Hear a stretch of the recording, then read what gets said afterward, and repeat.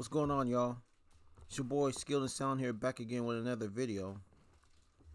And today, I wanted to talk about Demar DeRozan. He was on my mind today as far as what topic could I bring up today. And instantly I thought about Demar DeRozan because this guy's having a great season. A great season overall as far as a top MVP candidate. I mean, you can argue right now, DeMar DeRozan, Joel Embiid, and Nikola Jokic are like the top three guys, and Giannis. So four. Those are the top four guys for MVP, right? And it's funny because a lot of people thought DeMar was washed. He kind of got forgot about a little bit in San Antonio. And quietly, he was putting up really good numbers in San Antonio, but right now, it's almost like he's gotten better at 32 years of age in Chicago, having a huge impact. Look at where the Bulls are in the standings. Number 3, 35-21, and they're only one game behind first place. So they're in the thick of things right now, and it's crazy about how competitive the East is, where Philly, Milwaukee, Chicago, Cleveland, Miami, there's only 2.5 games that separate the 5th place team and the 1st place team. And let's talk about Toronto, how they're on an 8-game winning streak and 9-1. But this video is about DeMar DeRozan and his impact and how there's other teams that could have had him. Look at him as far as season leaders. He's number 4 in scoring with 27.5 points per game. 52% strong field goal percentage, 34% from 3. Always been a really good free throw shooter. 5 rebounds, 5 assists. So he's somebody who's giving you high points, efficient, and rebounding and assisting at a good rate as well. And here's one of the things I wanted to look at DeRozan overall. Like I was saying, in those San Antonio years, that's when he really improved his efficiency. 48, 53, 49. So he was efficient, but this year, I didn't realize this, he's shooting a career high from 3. So honestly, I have to beg and ask this question. Is this the best season? Is DeRozan playing the best that he's ever played at 32 years of age? As far as the efficient from the field, the 3-point, the free throw, the rebounding, the assist. Is this the best season he's ever played? Because as of right now, the way he's playing is impacting where he is and where his team is on in the standings. Yes, there's his Toronto teams. They were always number 3, 2, or 1 in the Eastern Conference, but no one never felt like they could really do damage in the playoffs and they can go to the finals, right? Because LeBron always had their number. But him being with but him being with Chicago and the East being wide open, there's really no favorite. You kind of feel like the Bulls really can do some things along with Philly, Milwaukee, Cleveland, and Miami. And it's funny because the way this guy's playing this year, a certain someone in a certain team could have had him. Do you guys remember this? DeMar DeRozan thought it was a done deal that he was joining the Lakers in the offseason. Think about this. The Lakers could have had him instead of Russ. Imagine how great he is right now, how great he's playing, and how the Lakers could have had him. Listen to this quote.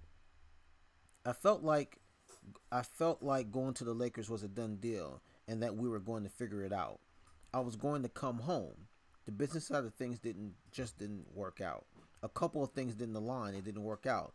It's just part of the business, part of my game, or part of the game. My next option was definitely Chicago. So he wanted to come home. Him being from Compton, being from LA, he wanted to go to LA, wanted to go back home. And it also mentioned that he talked to LeBron James multiple times. But for whatever reason, the Lakers pivoted, decided to go with Russell Westbrook. And there is reports that came out that LeBron and AD was really pushing for Russ over DeMar.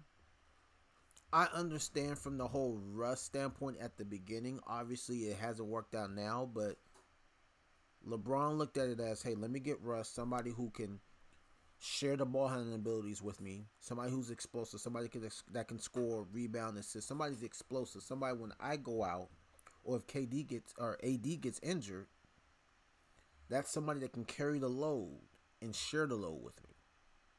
If you look at DeRozan's a scorer, but you're really thinking about it, well, is he going to share the ball handling duties with me? No. He's just a flat out scorer. But looking at it now, DeRozan's giving you 5 assists. That means DeRozan's handling the ball a little bit. And that's somebody that would have been an elite scorer beside LeBron. So I think that's very interesting that obviously LeBron's usually pretty good as far as picking his teammates. But this time around, it's not good and didn't contribute to the wins. He picked the wrong teammate. So I just wanted to highlight and shine DeMar DeRozan. He's having a great season. And he's definitely somebody that should be mentioned as far as in the MVP. Because he's definitely a strong MVP candidate. I mean, right now, would you put him number one as far as MVP? I know a lot of publications have Jokic, but look at Denver. They're 6 and they're 30-25. His numbers are great, but they're only 6 in the NBA. I mean, in the Western Conference right now. Look at Embiid. Embiid's another top candidate. They're number 5. They're not as high as the Bulls, and he's putting up great numbers. Same thing with Giannis. Giannis and his team is number 4. The Bulls is ahead of all those teams. Has a better record. So why isn't DeRozan the leader for MVP right now? He's playing great, and this is something that we just got to keep an eye on, because I'm going to argue that this guy should be right now the leading candidate for MVP right now with how he's playing. Yes, he got another all-star on his team with Zach LaVine. Lonzo Ball has definitely made an impact as well, but this man right here, he's definitely played great and has been definitely one of the best players in the NBA this year. I mean, we can argue he's been a top 10 player in the NBA this year. Possibly top, let's see. Embiid, Giannis, so that's 2. Durant 3, 4. Durant 5.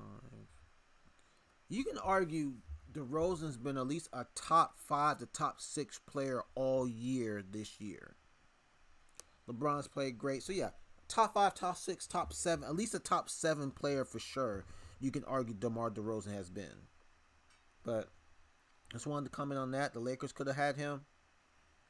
Bad decision. Chicago's reaping the benefits in that right now. They're one of the teams to beat out east. But give DeMar his props, man. He's definitely a great player. Comment, like, subscribe. Tell me what you guys think. It's your boy Skilled and Sound, and I'm out. Peace.